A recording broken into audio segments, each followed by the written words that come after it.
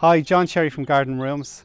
We're so excited to be back in Carlingford today in Orla and Martin's country home. They asked us to build a garden room for them last May at the start of the lockdown. We're back today to see how it looks. Why don't you come along and have a look at the back and see what you think.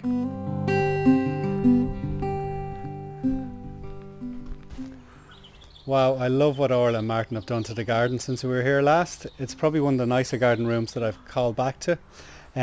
The landscape and the clean lines, it's very contemporary and it really ties the garden room in with the main house. Why don't you come in and have a look and see what they've done inside. So at the left hand side as you come in, straight away you can see Martin's desk. Martin he used to work in Dublin and commute every day, but now since COVID has come about, he's using the garden room. They've got the room set out as a multi-purpose room, so the teenagers can hang out at this end. We've got a TV, we've got the couch, and we've got the fish in the far right corner, which they're beautiful. The couch turns into a sofa bed, so it can be used as sleepovers. We've also put in a toilet and a wash hand basin here to the left, which you can't see. What they've done inside is absolutely amazing.